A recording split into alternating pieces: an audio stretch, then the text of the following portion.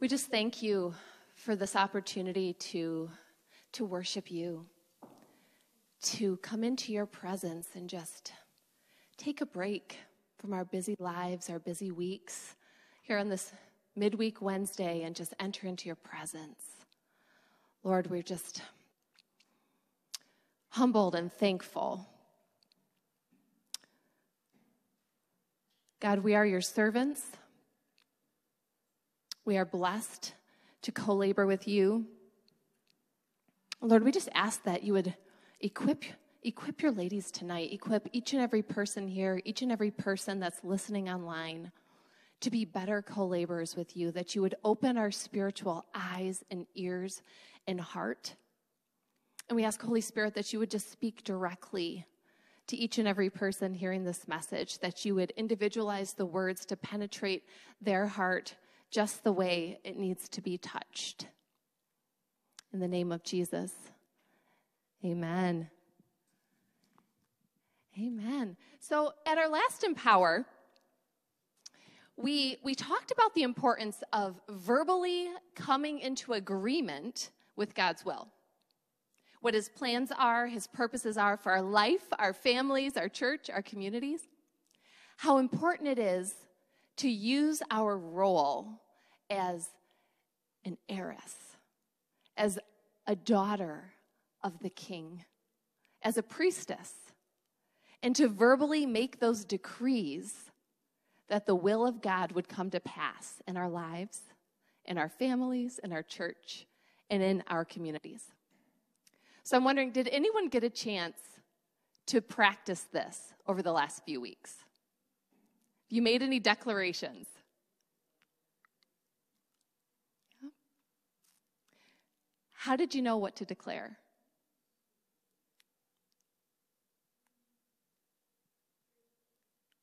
You heard his voice? Yeah? Is this audibly? Is it an impression? Through the Word of God. That's good. So last time I said, once you know what God's will is, your job is on earth as it is in heaven. When I was preparing for this message and this time together, every time I ask God, what do you want me to share? What do you want me to bring? What do the ladies need to know? What do you want to tell your beloved daughters tonight? And I heard him tell me two words, Kiaros and Chronos. Now, let me explain. So, have you ever heard the word Kiaros or Chronos? Okay. So, in Greek, there are two words for time, Kiaros and Chronos. Now, Chronos is the word we get, like, chronological from. It's quantitative. It's the stopwatch time, has beginning and an end. Kiaros, on the other hand, is more of a qualitative word, and it has lots of different meanings. It could be a season of time. It could be the appointed time, the perfect time, or we use it a lot in like Christianese lingo as like God's appointed time, right? A Kiaros moment. This is a time that God has appointed for his purposes. I want to first look at some of the biblical basis for a Kiaros moment. Luke 12:54-56 says, Then Jesus told the crowds, When you see a cloud coming in from the west, you immediately say, There's going to be a storm. And that's what happens. When you see a south wind blowing, you say, It's going to be hot. And so it is. You hypocrites. You know how to interpret the appearance of the earth and the sky, yet you don't know how to interpret the present time. Kiaros. This verse, Jesus is talking to a crowd of people. And he says, basically, you guys are really good at predicting the weather, at telling the time of the day, but you have the Son of God standing in front of you, and you can't even tell what spiritual season you're in. You're blind to it. So when I heard the word Kiaros and Chronos, I felt strongly in my spirit that God wants to equip us to be discerners of spiritual seasons. And this is a really critical thing to be today. Because if we can't discern the season, how do we know that we're partnering with God to fulfill what he wants to accomplish on the earth? Ecclesiastes 3:1. We've all heard this. There is a season for everything and a time for every event under heaven. Anyone want to sing the song? Now, that was even Old Testament. So that was Hebrew. That wasn't even the word Kiaros. But even in the Old Testament, the Bible is telling us that there is a time and a season, that God's seasons rule on the earth. Mark 1:15 says, the time has come, Kiaros. The kingdom of God has come near. Repent and believe the good news. John 7:6 says, Jesus told them, my time, Kiaros, has not yet come, but your time is always here. Jesus was talking about, it's not yet my time to display who I am to the world. But he's using the word Kiaros because he's declaring that earthly events are governed by God's season and God's time. 2 Corinthians 6:1-2 says, since then we are working with God. We plead with you not to accept God's grace in vain. For he says, at the right time, Kiaros, I heard you. And on a day of salvation, I helped you. Listen, now is really the right time, Kiaros. Now is the day of salvation. I think I've talked about this before, how when there's translations, there's multiple meanings of word, but it all gets distilled to time. And I think we can kind of misinterpret verses when we don't know which time it's talking about. These are all Kiaros verses. Romans 13:11-12 says, this is necessary because you know the times. It's already time for you to wake up from sleep because our salvation is nearer now than when we became believers. The night is almost over. The day is near. He's talking about spiritual times, right? The spiritual time of night, the spiritual time of day. Let's therefore put aside the actions of darkness and put on the armor of the light. So what if I'm planting when I should be harvesting? God's looking around going, hello. It's time to harvest. The field is plentiful. The workers are few. What if I'm battling when it's time to rest, when it's time to stand back and see the salvation of the Lord? The Bible is full of strategies. It's full of amazing verses. But you know that every strategy doesn't apply to every situation. And every verse doesn't apply to every situation. You can't just pluck one out of the Bible and say that this applies. You have to be able to discern, does my spiritual situation or season align with this verse or this strategy? There's a discernment process there. And if I'm not in tune with what God is doing, I'm only naturally effective. When you are effectively co-laboring with God during his appointed Kiaros time, magical things happen. Okay, it looks like acceleration. Like you were here and now you're here. It's a supernatural acceleration. It would be an outpouring of gifts of the Spirit. That would be a good example of what that could look like. It might be supernatural knowledge and ability. I like the example of Nehemiah. So after the Babylonians had destroyed the walls of Jerusalem, year after year after year, they were unable to rebuild these walls. It took Nehemiah 52 days. Why? It was God's appointed season. It was time. That was the work God had ordained for that season. And he was supernaturally effective, even though he didn't know anything about it. God equipped him to do that. And if you want to be supernaturally effective, we have to move in God's appointed time. Isaiah 43:19 says, "See, I am doing a new thing. Now it springs up. Do you not perceive it?" God is constantly doing a new thing. It's always new. History doesn't just constantly repeat itself with God. He's always doing a new thing. We're supposed to go from glory to glory, from revelation to revelation. We build. But first, we need to be able to perceive it so that we can partner with it, so that we can co-labor with God. How often do you check the weather forecast? 3 times a day. How about the time? How often are you looking at your wristwatch or your cell phone? All day long. Now, how often do you stop and try to discern what time it is spiritually?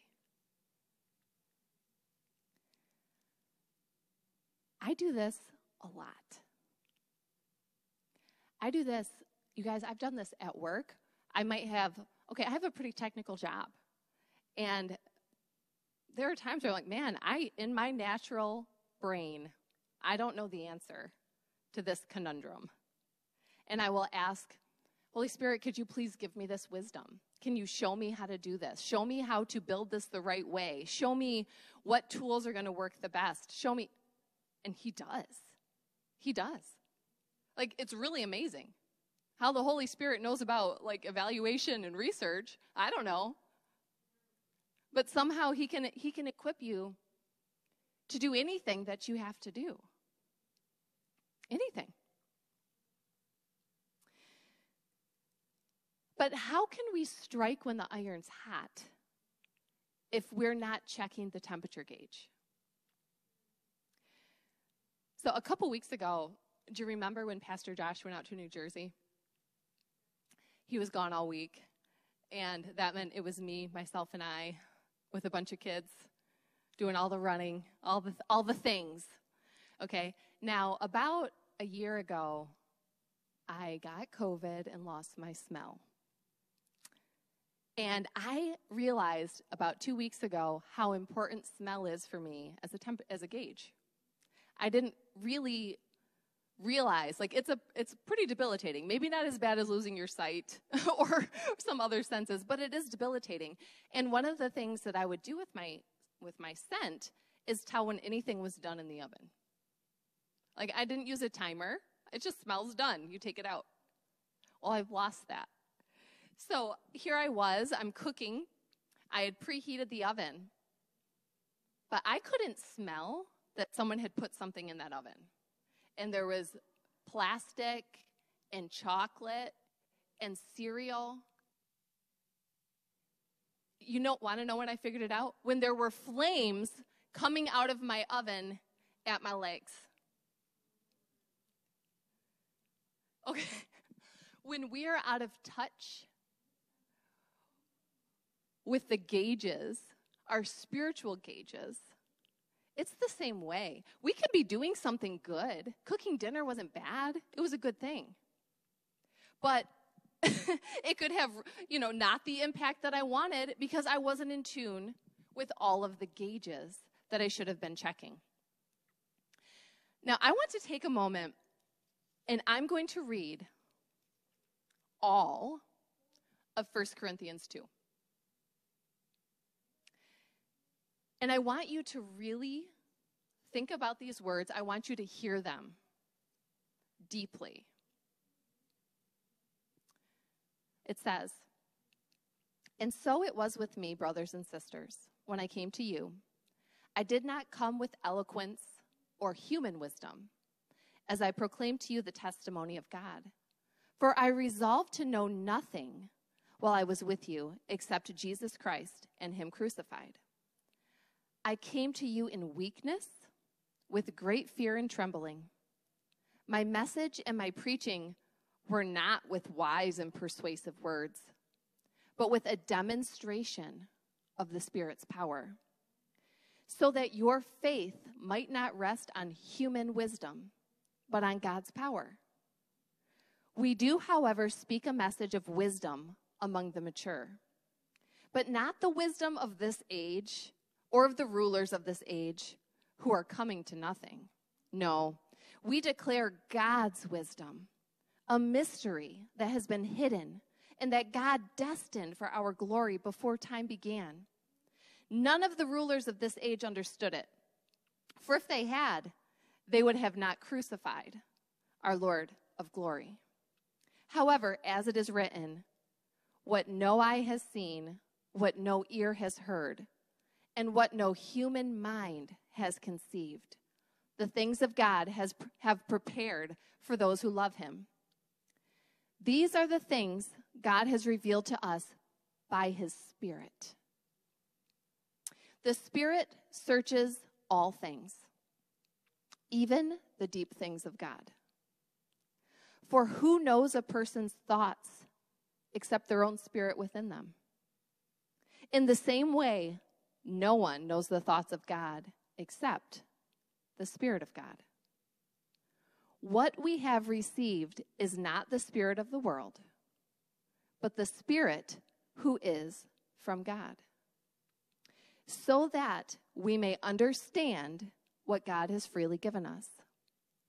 This is what we speak, not in words taught to us by human wisdom, but in words taught by the Spirit, explaining spiritual realities with Spirit-taught words. The person without the Spirit does not accept the things that come from the Spirit of God, but considers them foolishness, and cannot understand them because they are discerned only through the Spirit. The person with the Spirit makes judgments about all things, but such a person is not subject to mere human judgments. For who has known the mind of God as to instruct him? But we have the mind of Christ. Isn't that powerful? I mean, that's revelatory. If we can just grasp that we have the mind of Christ, that God has given us the Holy Spirit, and who searches out the deep things of God? The Holy Spirit. And who lives in us? The Holy Spirit. So what do we have? We have the mind of Christ. We just need to tap into it. We have divine wisdom, Holy Spirit-led wisdom, if we will only tap into it. Isaiah 45:11, thus says the Lord, the Holy One of Israel and his Maker, ask me about the things to come concerning my sons, and you shall commit to me the work of my hands. We are allowed to ask God, hey, what's going to happen? And then our job is, on earth as it is in heaven, commit to God. Commit to me the work of my hands.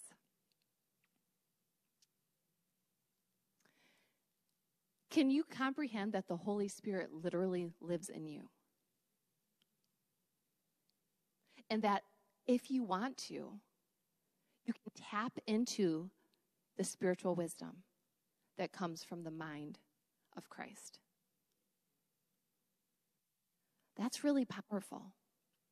Isaiah 55:8-9 says, for my thoughts are not your thoughts, neither are my ways your ways, declares the Lord. As the heavens are higher than the earth, so are my ways higher than your ways, and my thoughts higher than your thoughts. As humans, we spend so much time going down the rabbit trail of thoughts, right? Like justifying this and why did this happen? And we just get all circular and in our thought process. When we literally have the mind of Christ at our disposal and we're just not tapping into it. Learning how to tap into the mind of Christ is vital to accomplishing our mission as Christians. Why would any of us settle for human wisdom when we have supernatural wisdom at our fingertips. John 15:15 says, "No longer do I call you slaves, for the slave does not know what the master is doing. But I have called you friends, for all things that I have heard from my Father, I have made known to you."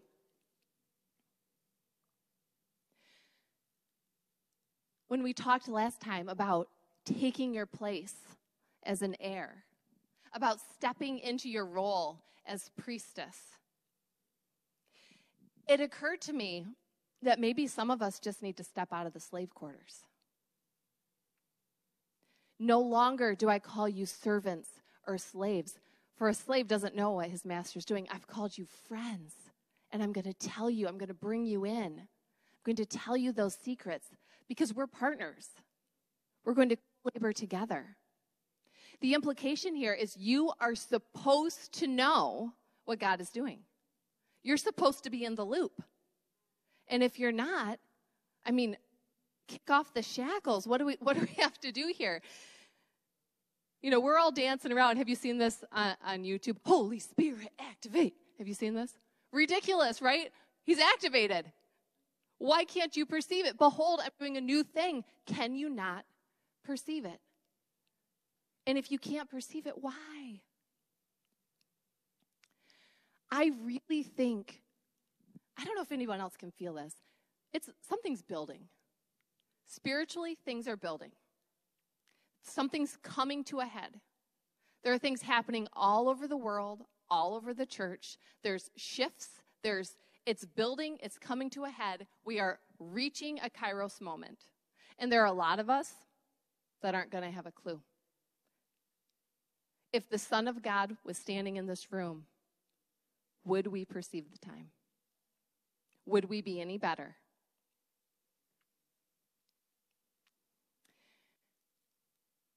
You know, the Holy Spirit speaks to people differently. We spent a lot of time last year talking about the Holy Spirit, talking about spiritual gifts, and how different people can perceive him.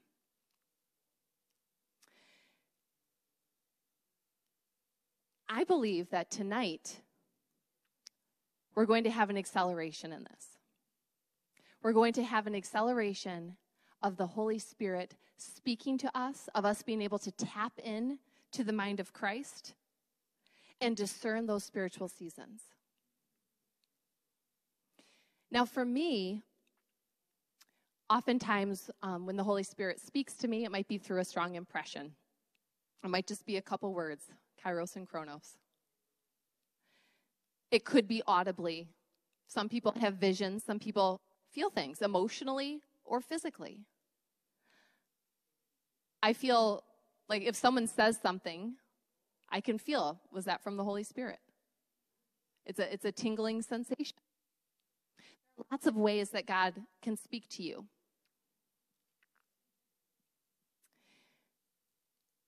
And I want to emphasize that tapping into the wisdom of Christ is not just a spiritual gift. It's not only for people with discernment. This is for every born-again Christian. We are no longer slaves. We are friends, and we are co-laborers. And he wants to show you what he's doing. He wants to pull you in. He wants you to partner. He's not trying to hide it from you. He wants you to find it.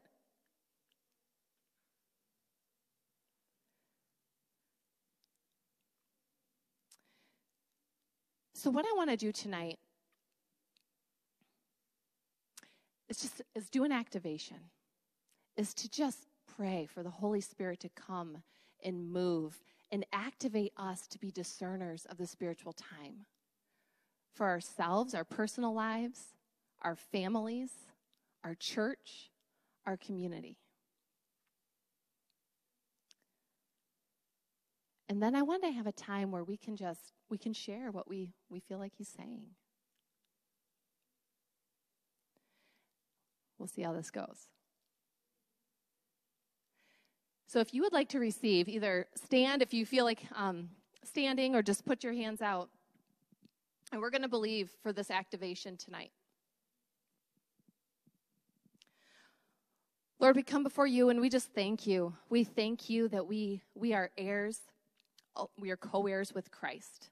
That we are your beloved children, your beloved daughters. That no longer do you call us slaves or servants, but you've called us friends.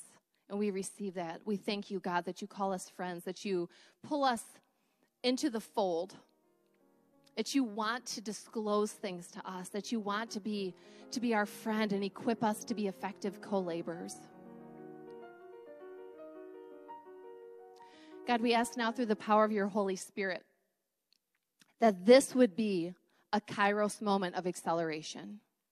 Holy Spirit, that you would pour out supernatural wisdom, that you would supernaturally equip us to tap in to the mind of Christ. Holy Spirit, your word, God, your word says that we just have to ask. Ask the Holy Spirit and he'll tell you. He'll tell you what's going on with his sons.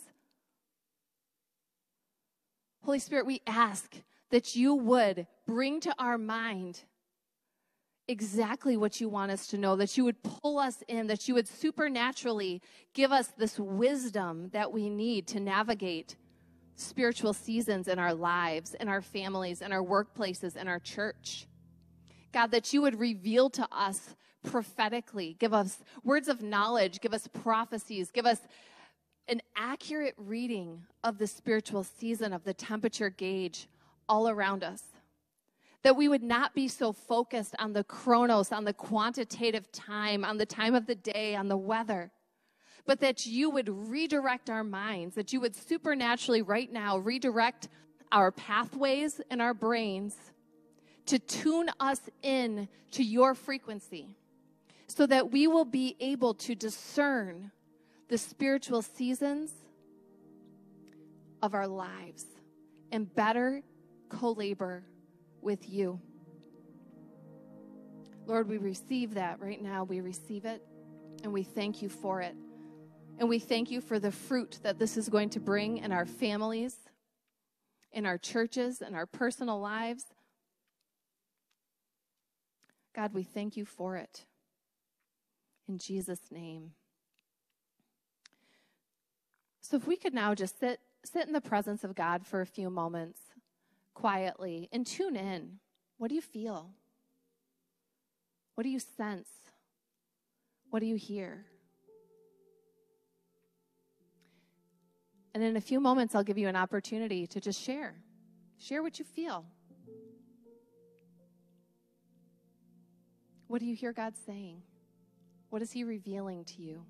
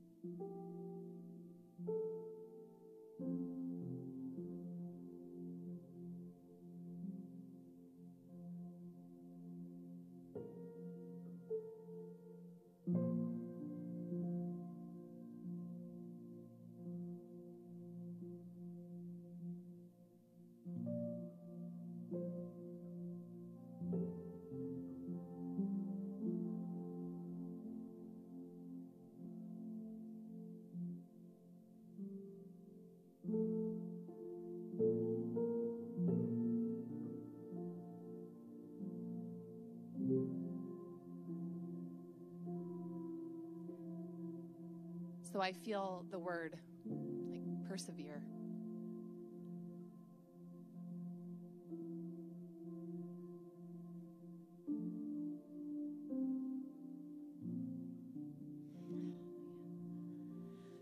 Wow, that is so awesome. Just what you taught on. It's like I've been pressing in for the last, I don't know how long, about just that revelation of God and the Holy Spirit, Jesus, inside us, and how much power that we have, and just that revelation knowledge and wisdom and understanding, and just the things you're saying.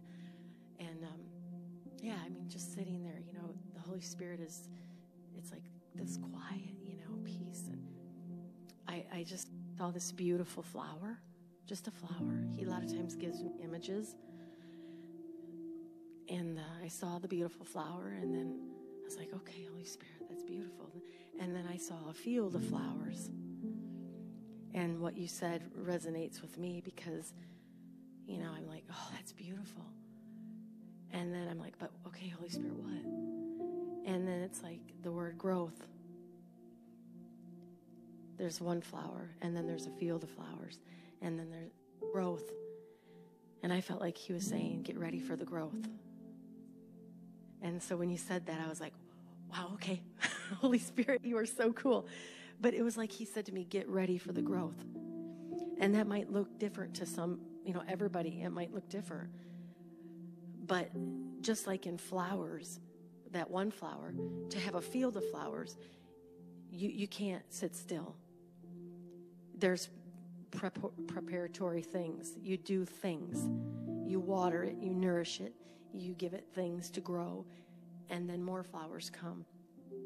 And so that big, because then when he said growth, I said, okay, but the Holy Spirit again, okay, so what else?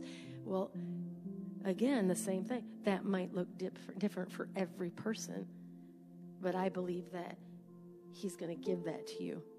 Each person, what does that growth look like for you? And so when she said that with the whole church feeling that, it's just confirmation, because sometimes you don't want to speak out, because I'm like, growth. Okay, growth. But take that inside, that word, and say, Holy Spirit, what does that mean for me? How can I grow? How can I grow in my own walk? How can I grow in our church?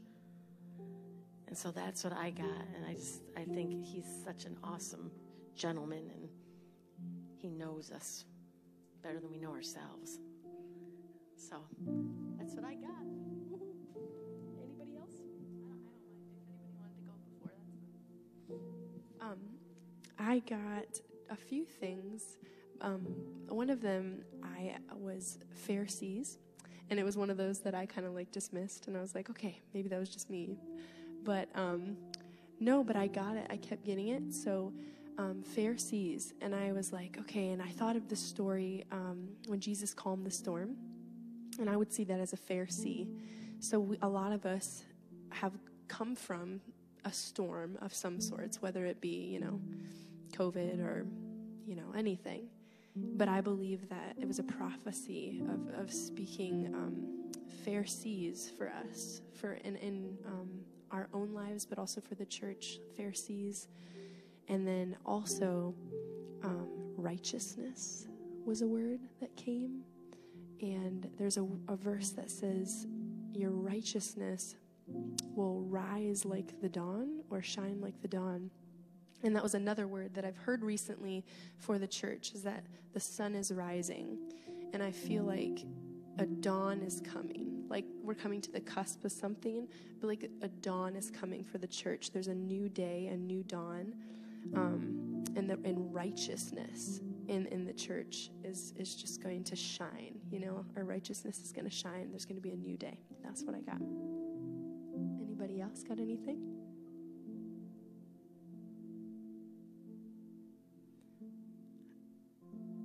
Miss Helena.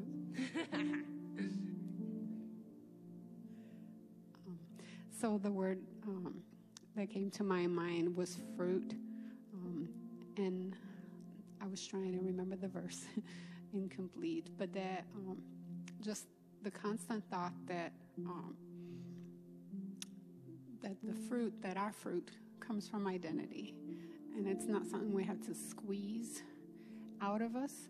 It just, if we nurture ourselves and intimacy, which is another word, then the fruit will just come. So that's what I was thinking about.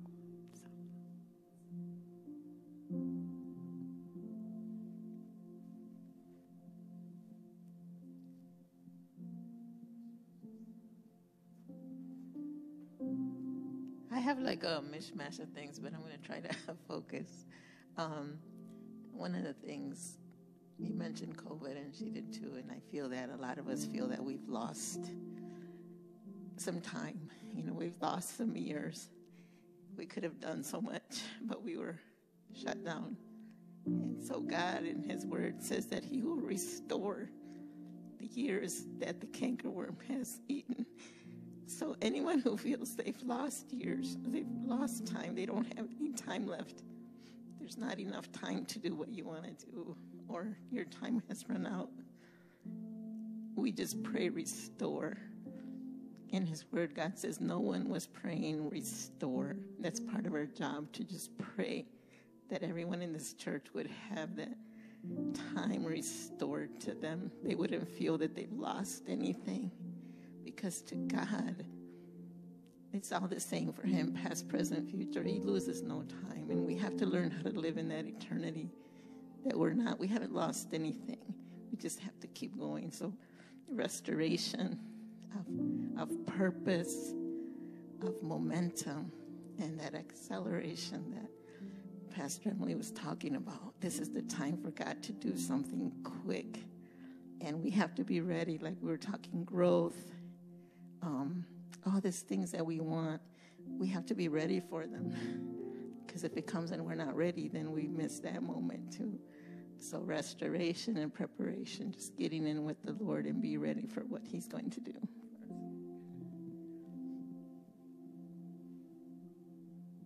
Anyone else?